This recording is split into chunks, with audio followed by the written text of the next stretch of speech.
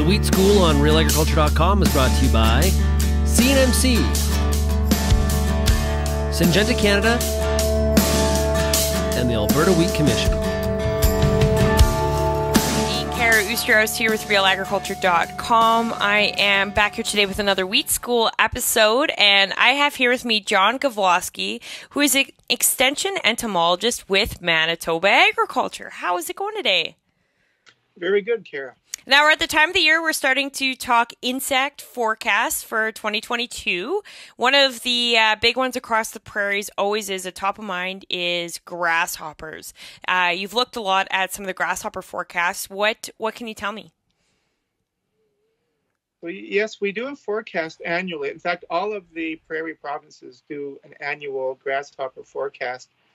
Now, the tricky part with the forecasting of grasshoppers, what we actually do is we go out in August and we do counts of grasshopper populations along usually field edges, roadsides, and we produce a map based on those counts. So that's a snapshot of the egg-laying population in August.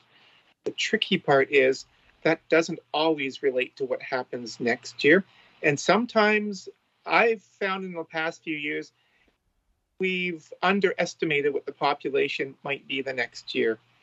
So we do have a map that we produce based on our August counts, but I often caution people, we do like to factor in a lot of other things, weather during the egg-laying period, which is August and September, natural enemies that are present, and just trends, what's been happening over the past few years. So in a nutshell, what we saw this year, populations were once again on the increase. So over the past 4 or 5 years, we've been seeing some building populations. The maybe misleading part to the map, there's a lot of green on the map, especially in the western part of Manitoba, which might imply low risk. But based on what I know was happening in those regions with grasshoppers, I like to factor that into the forecast as well. I would say most of the province should be expecting at least some moderate levels, if not some higher levels, going into 2022, and to just start scouting for the young nymphs in late May and early June. Now, Manitoba has seen a significant amount of snow this past winter. How does that impact grasshopper populations? Does that have anything to do with it? If anything, the snow is an ally to the grasshoppers because all of our pest species overwinter as eggs. And they're usually about 5 centimeters roughly in the soil, so about 2 inches down in the soil. And if we have absolutely no snow cover, they're more likely to get the temperatures that could kill the eggs. So you need to get down to about minus 15 degrees or lower for a significant period of time to get mortality of the grasshopper eggs. Once they hit that minus 15, they can't survive too long. But if you have even a few inches of snow on top of the soil, you rarely get down to minus 15 degrees a couple inches into the soil. So the snow, if anything, by providing good insulation, will keep those grasshopper eggs alive until they hatch. Now, what about when we start looking into spring? I mean, lots of the prairies seen a lot of drought over last year, so of course we're going to hope for some rain, but I think when it comes to grasshoppers, how is that going to play? Yeah, so moisture really impacts grasshopper dynamics and levels quite a bit. Now, first of all this snow that we've got is going to melt. We've got a lot of snow in Manitoba.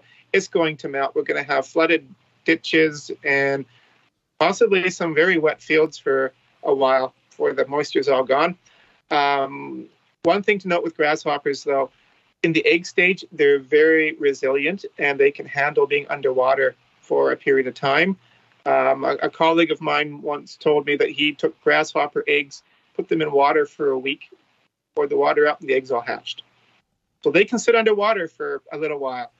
So if your ditches are all full of water in the spring, don't assume that the hopper eggs are all dead. They're very resilient. They'll start hatching out, depending on the temperature. Usually it's late May or into June. We get a warmer spring, it could be late May. Cooler spring, very early June. That's when the hatch will start. that's when a lot of moisture can really knock their population back. They're at their most vulnerable stage right after they hatch. As they get bigger and bigger, they once again become a bit more resilient, and they actually thrive if we get some drier conditions. There's fungal pathogens that if it's a very damp summer, fungal pathogens can sometimes kill some of the grasshoppers. The warm temperatures will speed up their development, and a dry summer, it gives them perfect conditions to build their populations. Now, elaborate on another thing you guys look at is some of the dominant species. Do you want to elaborate on which ones you kind of were seeing pop up in Manitoba?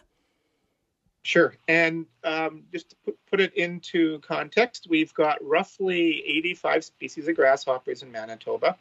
There's 4 we consider to be pest species because they can build their populations up very rapidly when conditions are right, and their egg laying isn't really limited like some of the non-pest species. Of these 4 potential pest species, there's one we call the clear-wing grasshopper. It only likes to feed on grassy plants.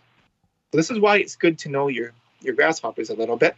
If it's clear-wing that's dominant in an area, they will go after your pasture grasses, your cereals, your forage grasses. They won't touch your canola, your soybeans, sunflowers, any of your broadleaf crops. Now, what we found when we did our survey was in most areas, two-striped grasshopper remained a dominant species. It's a generalist. It feeds on, it's got its favorites, but it'll feed on just about anything. It's like us at a buffet. We've got our favorite foods, but if they're not there, we then go down the line to our next favorites. And with two-striped, like I said, nothing is really off the board. Another one that was somewhat dominant in the west of the province was migratory, especially in the northwest. A lot of migratory grasshoppers, and just like two-striped, very broad appetite. The clear-wing grasshopper that I talked about, the grass specialist, we had some pockets in the Interlake where they were quite dominant, and there were a few areas in the central region where we were seeing them as well. One of the guidelines we have is that if you can get your seeding done as early as possible, bigger, more established crops can often tolerate the damage better. But there's many factors other than grasshoppers that will factor into when things get seeded. Some people may choose to plant a crop that's a bit more grasshopper resilient, I guess. If it's cereals, oats tends to be a bit less preferred than wheat or barley. But again, people have reasons why they want to seed particular crops. Peas are another one that grasshoppers won't feed on as much. But I should also mention that when there's a lot of them and they're hungry, they will definitely cause damage in oats and peas and some of those crops that we consider to be a bit more grasshopper tolerant. So you still have to watch those crops. Now, I know you're also a part of the Prairie Pest Monitoring Network where you guys look at some of the beneficial insects as well. Do you guys have all these maps located there, or where do people find these forecast maps? So we've got our grasshopper forecast maps on our provincial websites, and they also get posted on our Prairie Pest Monitoring Network website as well.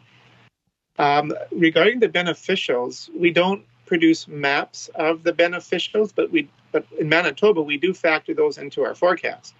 And we at least make mention of some of the dominant predators of grasshoppers that we're seeing. And this past season, we were seeing a lot of, there's a big hairy fly called a bee fly. And they call them bee flies because they look like almost like bumblebees in a certain regard. They're very hairy flies, but they're not bees, they're flies. And there's certain species of bee flies that only eat grasshopper eggs when they're in their larval stage. So the adult bee fly will actually watch where the grasshoppers are laying their eggs, lay their eggs nearby, and when the bee fly eggs hatch up, they feed on nothing but grasshopper eggs. So we were seeing a lot of those. Good. There's also a couple of species of blister beetles in Manitoba that same thing. The larvae of those species of blister beetles eat nothing but grasshopper eggs. These are a black and a gray species of blister beetle, and there was quite a few of them. I was getting calls from concerned agronomists wondering, what are all these blister beetles going to do to my crop? And they definitely will feed on canola flowers, alfalfa flowers, leaves of some crops, soybean leaves, but usually they're in patches. They're very patchy. And I always caution people, yeah, they will do a little bit of feeding, usually not economical, but their good side is their larvae feed on nothing but grasshopper eggs. So it's good to take note when these things are becoming a bit more numerous. Absolutely. Okay, anything else you would like to tell producers that might be watching this? Just to start scouting for grasshoppers early. And so what I mean early, it's late May, early June. At that time of year, you're looking for really tiny hatching grasshoppers. When they first hatch up, they're about 3 to 5 millimeters long. So they're tiny little things, not much bigger than a wheat kernel. Then they'll progressively get bigger and bigger. Any grasshoppers you see prior to about late May. Sometimes you see some larger grasshoppers in May. Those are not pest species. And you often see those in places like pastures and maybe sometimes meadows, roadsides. So anything that's big in May is not a pest species. If they've got colored hind wings when they fly and open their wings, if it's orange or yellow or black, it's not a pest species. And if they make a sound when they fly, they're not a pest species. Other than that, you're looking for tiny little grasshoppers hatching out late May through June. Keep an eye on those levels. And if you notice you've got a very big population on the field edge or somewhere, it's much easier and much cheaper to deal with them when they're juveniles than when they're adults later. Okay, sounds good. Thank you very much for your time, John. Okay, thank you very much.